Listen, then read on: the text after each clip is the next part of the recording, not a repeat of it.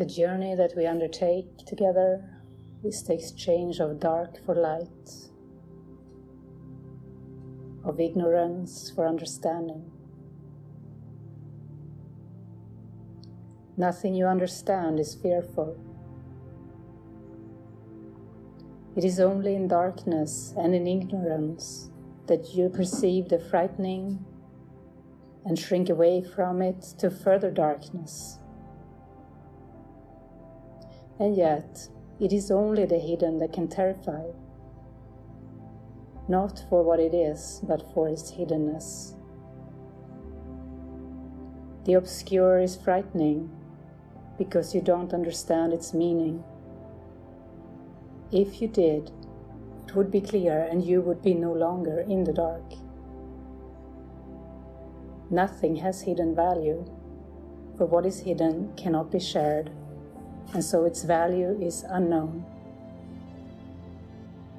The hidden is kept apart, but value always lies in joint appreciation. What is concealed cannot be loved, and so it must be feared.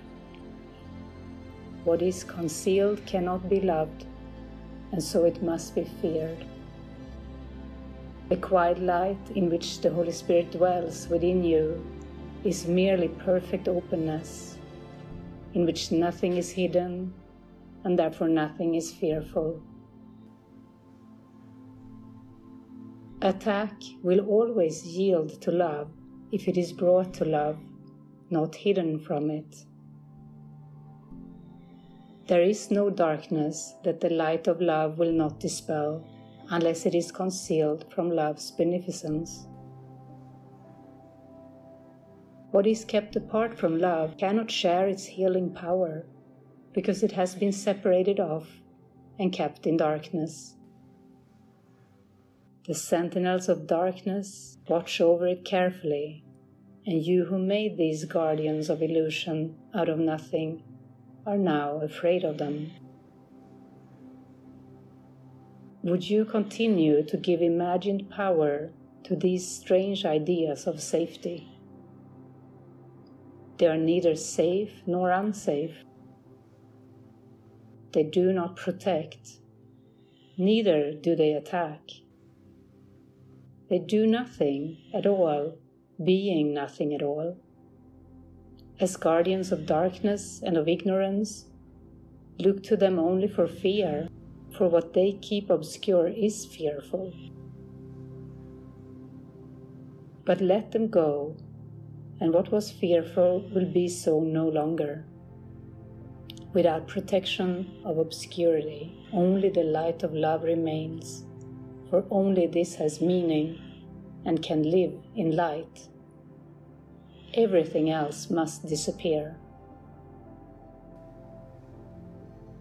Death yields to life simply because destruction is not true. The light of guiltlessness shines guilt away because, when they are brought together, the truth of one must make the falsity of its opposite perfectly clear. Keep not guilt and guiltlessness apart, for your belief that you can have them both is meaningless. All you have done by keeping them apart is lose their meaning by confusing them with each other. And so you don't realize that only one means anything. The other is wholly without sense of any kind. You have regarded the separation as a means for breaking your communication with your Father. You have regarded the separation as a means for breaking your communication with your Father. The Holy Spirit reinterprets it as a means of re-establishing what was not broken but has been made obscure. All things you made have used to Him for His most holy purpose. He knows you are not separate from God, but He perceives much in your mind that lets you think you are. All this and nothing else would he separate from you. The power of decision which you made in place of the power of creation, he would teach you how to use on your behalf. The power of decision which you made in place of the power of creation, he would teach you how to use on your own behalf. You who made it to crucify yourself must learn of him how to apply it to the holy cause of restoration. You who speak in dark and devious symbols do not understand the language you have made. It has no meaning, for its purpose is not communication, but rather the disruption of communication.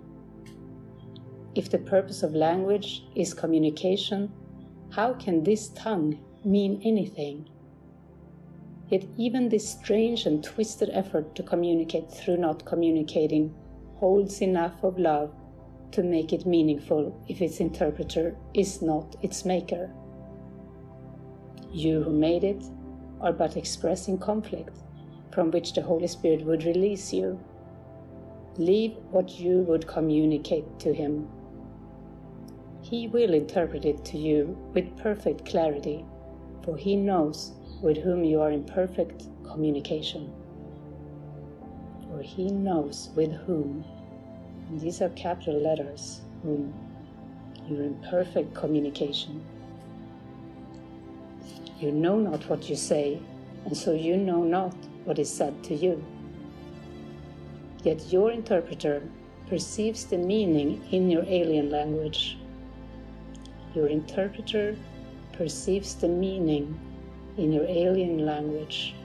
He will not attempt to communicate the meaningless, but he will separate out all that has meaning, dropping off the rest, and offering your true communication to those who would communicate as truly with you.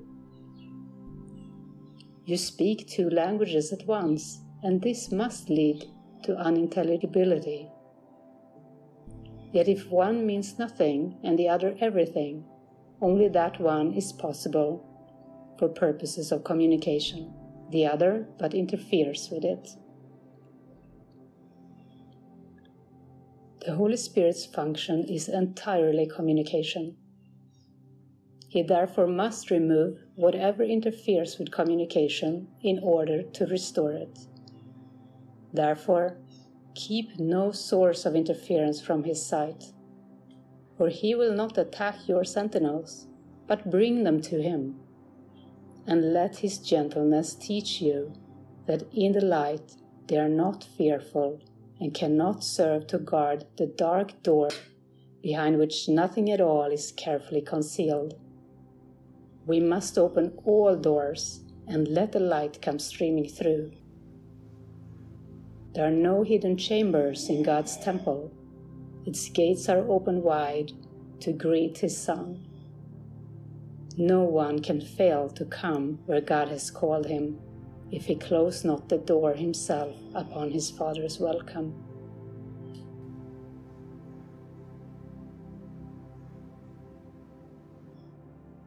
So we open all doors and let the light stream through.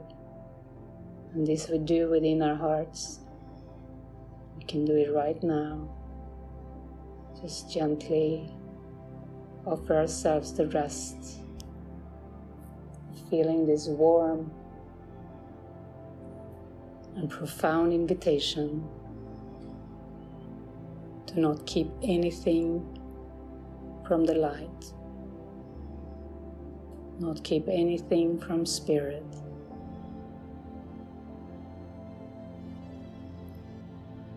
There are no hidden chambers.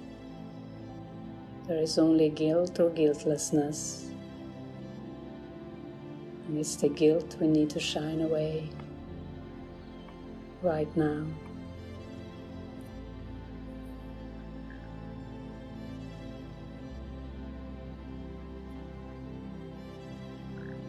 So again, open the mind and the heart.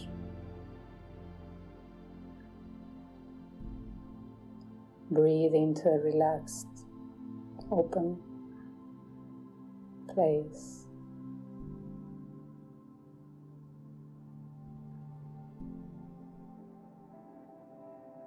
Just open to the idea that nothing can be hidden. Nothing has hidden value. Spirit's function is communication and communion, joining. Nothing needs to be held in tension.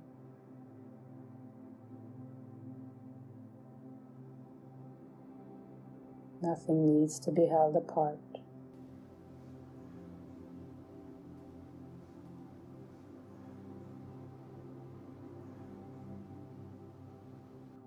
Nothing needs to be protected.